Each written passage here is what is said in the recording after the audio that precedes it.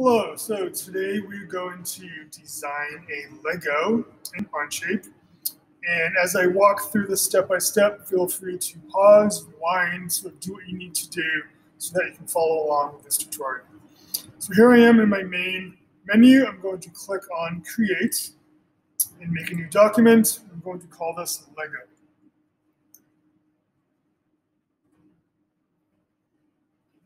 So now that I'm in my Lego document, I'm going to start sketching the top of the Lego. So I'm going to click on my top plane and sort of draw it top-down view. And I'm then going to click on Sketch. And I always then right-click and choose View Normal to Sketch Plane. So I'm looking down straight above that top plane. Personally, I also then like to hide those planes. I don't need them anymore. As a reminder, this here, the tendency for a lot of students is to click that green check mark right away. Only click that once you are done drawing. So sort of leave that there for now. So to make the main body of my Lego, I need a rectangle. So I'm going to come up here and choose the center point rectangle. And I'm going to click, so that way I want my cursor to be directly over the origin. And it's going to turn sort of orange like that, indicating there's a coincident relationship between them. I'm then going to click and drag outward. Now, if I hover my mouse over these two sides, I can enter my dimensions right now. So the long part of my Lego is going to be 31.8 millimeters. And the other side is going to be 15.8. And I should mention, before you even start doing this, you should check to make sure for the workspace units, you want to be in millimeters, not inches, not centimeters. So please double check that. So here is my sketch again. And I have 15.8 and 31.8 millimeters. So that's good for now. So I'm going to end my sketch and I'm going to click on Extrude. It's asking me for a face to extrude. I'm going to click on my rectangle. There it is, and the Lego has a height of 9.6 millimeters. I'm going to type in 9.6. There we go. So there's the main body of my Lego. I now need to sketch on top of my Lego. So I'm going to click Create a new sketch. Only this time, instead of choosing a plane, I'm actually going to choose the top face of my Lego. Once again, I'm going to right-click and View Normal to Sketch Plane. So I'm doing a typical 4x2 Lego brick. So I need to draw a center point circle. And I'm just going to kind of draw a small circle somewhere on my Lego.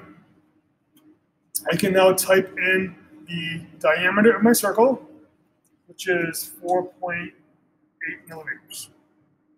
Now, if I hit Escape to get out of my circle tool, say you forgot to put in this number. So I'll just get rid of that measurement right now. Right, so there's my circle. If you need to add the diameter afterwards, we use our dimension tool. So the dimension tool is right here. You can click on that, or you can press D on the keyboard. Then you just click on the outer part of the circle, and you type in 4.8. So you can always do it. It's easier to dimension while you're sketching, but you can always go back and do it after the fact. We now need to give this circle a place on our Lego. And looking at the diagram that I have, I know that it's 3.9 millimeters from this edge as well as this edge, going from the middle of the circle. So while my dimension tool is still active, I'm going to click on the middle part of my circle, click on this outer edge, and I'm going to make that 3.9 millimeters. I'm going to do the same. Again, click on the middle part of the circle, as well as this edge up here. And this one is also going to be 3.9 millimeters. All right, so the middle part of my circle is exactly 3.9 millimeters from both of these edges. So that's all I need to do. I'm going to click the green check mark. I'm then going to Extrude again. I'm going to click on my circle. Now, pay attention up here. All right, so we have options for new, add, remove, and intersect. Right now it's choosing add, which is what we want. So if I leave it as add, it's going to add this to my main Lego part. So we have one part down below. If I were to change this to new, it's going to make two parts. So if I were to 3D print this would be a separate piece in the main Lego. That's not what we want. We want to just add it to the main Lego component. And I know that this happens to be 1.9 millimeters height. So there we go. So there's my first little knob for my Lego. Now the fun part. So rather than sketching out all of these circles, which we could easily do, we're going to use the linear pattern, right? So right here we have two types of patterns, or three of them, linear, circular, and curve. We're going to do a linear pattern. And right off the bat, it suggests that you pattern a part. This is actually a feature, right? So it's over here in our little feature tree. We're going to pattern this feature. So we're going to click on our circle.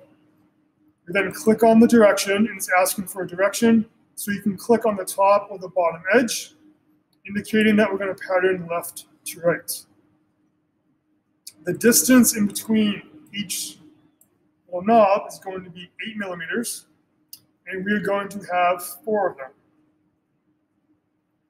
Now notice it's actually doing the part in the opposite direction, so I can click on this arrow and have it go the way that I want. So now that I patterned that way, so there's my 4 little knobs, you can actually do a second direction as well. So it's asking what direction you want to pattern in. I'm going to click this line, again for the edge, and we're going to have 2 rows. So I'll change this to a 2, and again, we're going to be 8 millimeters apart. Again, we want the opposite direction. Just change the arrow. That's all you need to do. All right, so rather than sketching and extruding 8 of those, all you need to do is 1, and then use the pattern tool to do the rest. Right? It makes it a lot easier. So now that we've done the top, we're now going to look at the bottom of our Lego, and I'm going to shell this out. So I'm going to remove a bunch of material. So this here is my shell tool. It says what face to remove. I'm going to click on this face right here. Now, right now, it's giving me a wall of about 2.5 millimeters. For a Lego, that should actually be 1.2. 1.2 millimeters, and there we go. So now I've shelled out, I've removed the material from the bottom.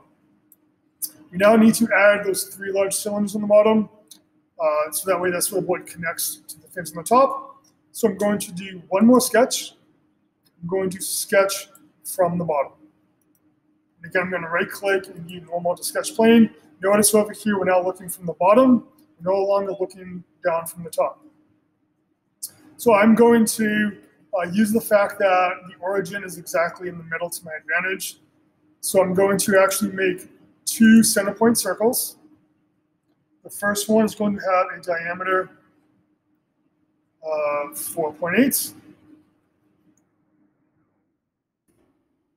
I'm going to make another one, the diameter of 6.5.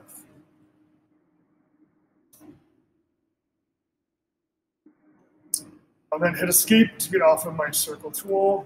So there's my 2 measurements. So the inner circle, 4.8, outer circle, 6.5. I'm going to click the check mark, and I'm then going to extrude. I'm not going to click on both of the circles. I'm just going to click on this outer region here. And this is how it's going to extrude, which is what I want. And as far as like the depth of this, so we've been using blinds where we basically write down the depth. We're going to do something different. We're going to choose up to face. And I'm going to click on this face here. And so what it's going to do is it's going to extrude it up to this bottom part of the Lego. I'm going to click the green check mark. So there's my first circle. We're going to do another linear pattern now to make the other 2. So once again, I'll click on my linear pattern.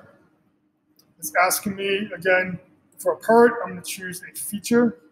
I'm going to choose this feature. The direction, again, you can choose any line going left to right. I'm going to change the direction once again to 8. And this time, so right now there's 2 of them, I can actually click on where it says centered. So what this is going to do is it's going to say my original circle is in the center, and it's going to make one on either side. Click my green check mark, and I'm done. That's all there is to it. There's a Lego brick fully designed in Onshape. All right, thank you for watching.